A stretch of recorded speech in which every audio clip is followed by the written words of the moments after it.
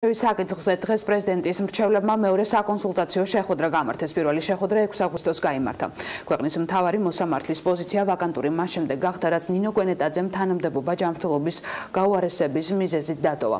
პრეზიდენტს უფლებამოსილების ვადა მალე ეწურება, ახალი კონსტიტუცია კი უზენაესი სასამართლოს თავმჯდომარის შერჩევის განსხვავებულ წელს გულისხმობს. ახლა საკითხავი ექნება თუ არა უმრავლესობა თანახმა პრეზიდენტის შეთავაზებული კანდიდატურა მიიღოს.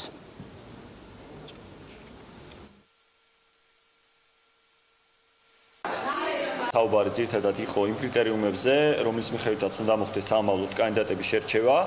კონკრეტულ კანდიდატებზე არ გქონია დღეს საუბარი, შევთანხმდით გარკვეულ პროცედურულ საკითხებზე და რაც შეგვიძლია ახლა ვთქვათ, არის რომ მომდევნო შეხვედრა აუცილებლად იქნება კოალიციასთან, სადაც ალბათ უკვე მიუბრუნდებით კონკრეტული კანდიდატების განხილვას. პირადი გადმოსახედიდან ძალიან გვიჭირს პროფესიულ წრეში ნამდვილად ღირსეული კანდიდატების მოძებნა და დასახელება. ეს არის ჩვენი პროფესიული წრის პრობლემა. ეს პროცესი ძალიან ბევრი ფაქტორის გამო არის მნიშვნელოვანი.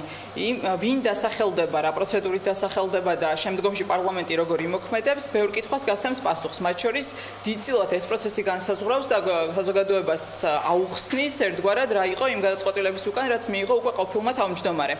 ამ პროცესმა უნდა აჩვენოს ახლა რამდენად არის იმის პოლიტიკური რესურსი ერთის მხრივ და ნება შესაბამის სახელმწიფო ინსტიტუტებში, რომ შერჩეული იყოს სწორი კანდიდატი, რომელიც არა მარტო კარგი იურისტი იქნება და სამართლის მიმართულებით იქნება ადამიანის უფლებების მხარდამჭერი, მაგალითად კანონის პრინციპების მხარდამჭერი, არამედ იქნება მზად და ექნება იმის რესურსი, რომ ძალიან მძიმე ვითარებას სათანადოდ დაუპირისპირდეს. აქაც გქონდა ამ ყველაფერზე საუბარი, რა იყო შეცდომა, რა ვერ გაკეთდა კარგად, რისი გაკეთება არის აუცილებელი და სწორედ წარსულის გამოცდილების გათვალისწინებითაც ხდება ეს ყველაფერი, რომ ისეთი პროცესი წარიმართოს და ისეთი კანდიდატურა იქნა შერჩეული, რომელიც კიდევ ვიმეორებ, აი ამ ძალიან რთულ სიტუაციაში ამ ძალიან მნიშვნელოვან გამოწვევებს გაუძლებს.